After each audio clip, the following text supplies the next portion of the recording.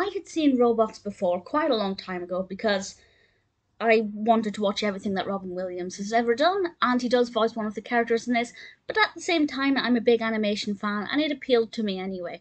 But it occurred to me that I hadn't ever discussed it on this channel, and I couldn't really remember a lot of the details. So I decided to give it another watch, and I remembered liking it. Having rewatched it, I can say that I did still enjoy it, but it wasn't amazing. It didn't completely grip me. It was generally one of those films that you come away from it thinking, that was okay, I'd recommend it, but I probably won't ever watch it again. Now, granted, if I thought that last time, I have watched it again, but you know, maybe in 10 years' time I'll forget how I felt and watched it again. This was originally released in 2005, directed by Chris Wedge and Carlos Saldana, and of course we have Robin Williams voicing the character of Fender. Ewan McGregor is our protagonist, Rodney Copperbottom. We also have Halle Berry, Mel Brooks, Jim Broadbent, Amanda Bynes, Jennifer Coolidge. I absolutely love Jennifer Coolidge. Brilliant voice cast, that's just to name just a few. And the narrative itself is pretty interesting. And I have to say, the beginning of it, I love. I absolutely love the beginning of this, where we have these two robots who are making a baby. But that is quite literal. They receive a package with all of the parts, and they have to put together the parts to make their little robot child. And I thought it was really cleverly done and really funny. And to be honest, I think that's probably the funniest bit in the whole thing. Granted, that might not be saying too much because it is hilarious and I do thoroughly enjoy it, but it kind of went a little bit downhill after that. Rodney is a very likable protagonist. He is I believe he's like a late teen robot. I'm not exactly sure of his age. And he travels to the big city to try and pitch an invention and make a name for himself and achieve his dreams.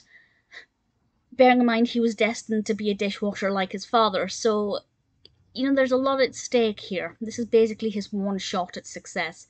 And of course, when he gets there, there are all kinds of pitfalls and problems. The narrative itself I like. I think it works really well. I think it's executed very entertainingly and very effectively. It's a nice emotional journey. It goes from A to B without any problems, by which I mean narrative structure problems. The character, of course, does encounter all manner of problems along the way, and all manner of individuals as well. When Fender first comes into it, Robin Williams' character, I was quite happy. Of course I was. And I have to say Fender is one of my favourites. Biased? Yes. But a good character? I think so. There isn't anything about this that I don't think worked. You know, the narrative was interesting. It was well executed. It is quite funny. I don't think it was hilarious, apart from the beginning, which I did thoroughly enjoy. But it was entertaining. The animation style is very pleasing. 20th Century Fox do a lot of, you know, really entertaining animations, and this is no exception. I think some of the robot designs are... all of the robots have very different designs to one another, which on the one hand is really entertaining and interesting, and means that it's visually quite appealing.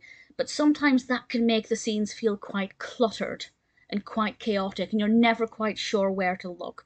And sometimes that can work if the scene is one of high action and Rodney is confused, but if that's not the mood or the theme of that particular scene, I don't think it works quite as well.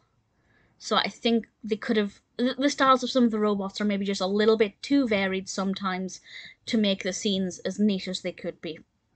Generally speaking though, it's a nice enough film that I found to be decent. It was a nice entertaining film that I'm glad I've seen, or seen twice.